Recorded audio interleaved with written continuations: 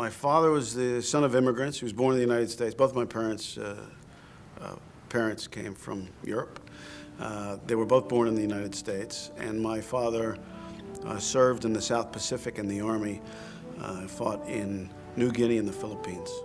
Both my parents, who worked very hard to ensure that I got a proper liberal education, you know, liberal with a small L, that I spent my time learning things because being well educated would stand me in good stead later on, and they were absolutely correct. Jack Jacobs went through ROTC at Rutgers University. When he graduated in 1966, he was commissioned as an officer in the U.S. Army. He wanted to deploy to Vietnam with his unit, the 82nd Airborne, but was chosen instead to go as an advisor. So I called up the infantry branch and I said, listen, you got to cancel my orders to go as an advisor. I don't want to be an advisor. I want to be an infantry soldier with my unit that's going. And I said, well, you're not going. And I said, why not? They said, well, because we need advisors. Well, go find somebody else to be. No, you're uniquely qualified. I said, in what way am I uniquely qualified to be an advisor to Vietnamese units? He said, well, you got a college degree, and hung up the phone, and that was the end of that. Jacobs arrived in Vietnam in 1967. We got off, and going onto the plane were these soldiers who looked like they were 100 years old. As they're getting on the plane yelling to us, "You'll be sorry." And, but they looked old. They were only 19, 20, 21 years old. And in about 8 weeks, I was 100 years old too, looked just like them. In March of 1968, Jacobs was serving as an advisor to a South Vietnamese battalion. They had fought through the Tet Offensive and for months had been pursuing a large number of enemy units. Province headquarters received apparently some intelligence information.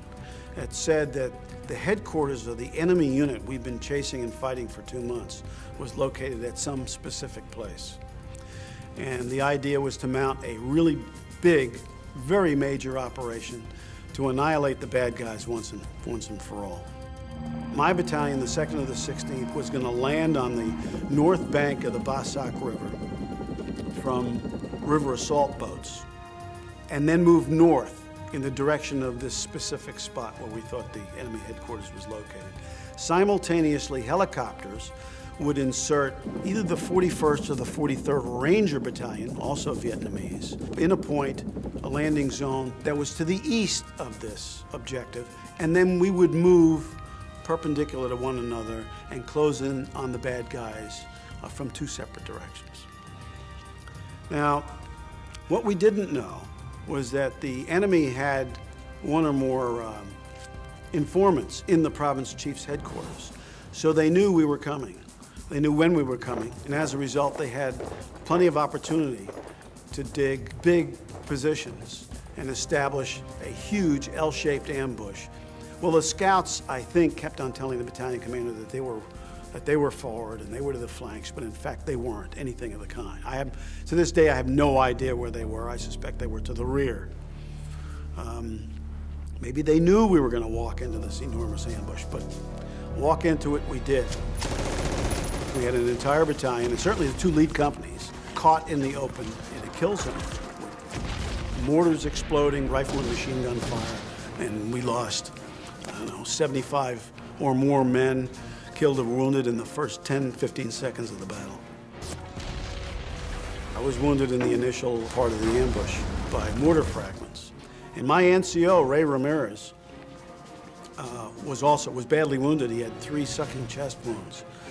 And I had a head wound, and I remember his picking up the handset of the radio, calling back to our boss, who was a different major than the one I was talking about before. Called back to our boss, who is now the senior advisor with the battalion commander, slightly to the rear, telling him that 3-2 Alpha, that was my call sign.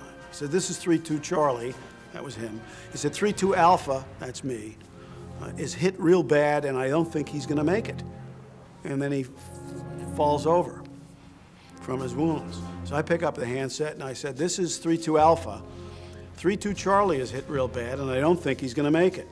And the boss says, what is this, a comedy routine? You guys get to work. Unfortunately, I was badly wounded too, and I was losing a lot of blood. But I didn't realize it at the time. I knew I was wounded, but I didn't think I was as badly wounded as I was. And so I set about doing what anybody else would do in the same situation. You have to kill the bad guys, and you have to save the good guys. Jacobs called for and directed airstrikes on the enemy, but their well-entrenched positions and the intensity of their fire drove off the U.S. fighters. With casualties mounting, including the company commander, the troops began to panic. There are a couple of things that go through your mind. The first is that if you're gonna stay where you are, you're gonna die. Second thing was my perception that I was probably the only guy in a position to do anything, that everybody else was so thoroughly incapacitated that they couldn't act. The third was the perception that this was a genuine crisis and something had to be done, even if it's wrong. And finally, what went through my mind was the old observation by Hillel, the great Hebrew scholar. And I'll paraphrase it because it doesn't come out recognizable, even if you translate it from Hebrew to English. But he said effectively, if not you, who? And if not now, when? Jacobs took command, ordering a withdrawal from the exposed position and establishing a defensive perimeter. Despite profuse bleeding from head wounds that impaired his vision, Jacobs returned under intense fire to evacuate a seriously wounded advisor to a wooded area where he administered life-saving first aid. Then he returned yet again to evacuate the wounded company commander. And then spent what seemed like the better part of 30 years, but was actually only a couple of hours, trying to get the wounded guys into safe areas, because the enemy was coming out of its bunkers and taking weapons and shooting the wounded and so on. But that also made them vulnerable.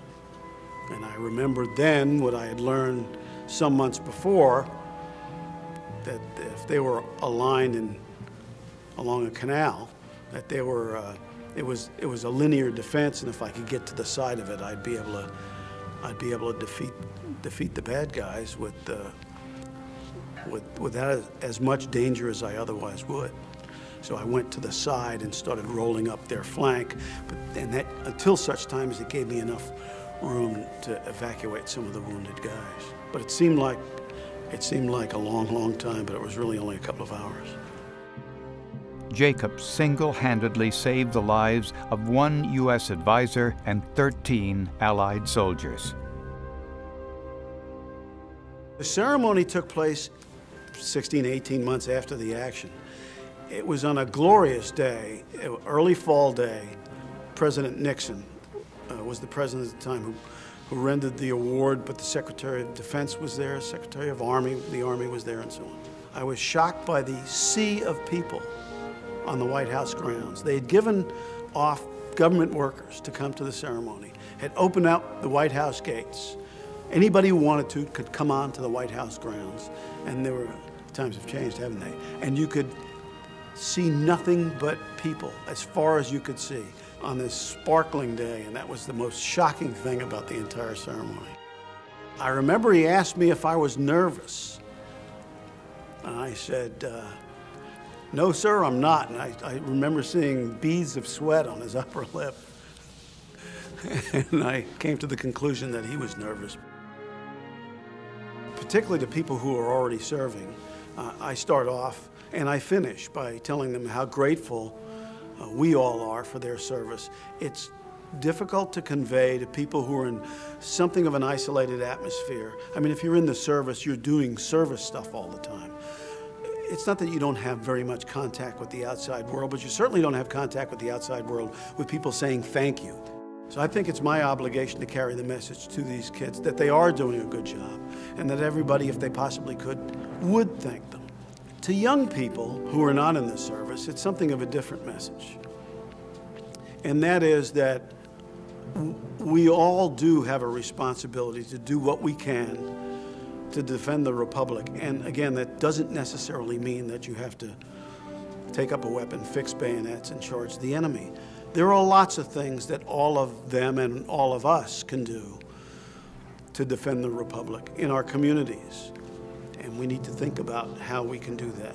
You don't have to be in the Army, the Air Force, the Navy, the Marines, and the Coast Guard to serve freedom. You can do that in your community, and that's one of the messages I try to give to kids. They need to look for ways to serve their communities and to be satisfied with what they've done and be proud of what they've done to serve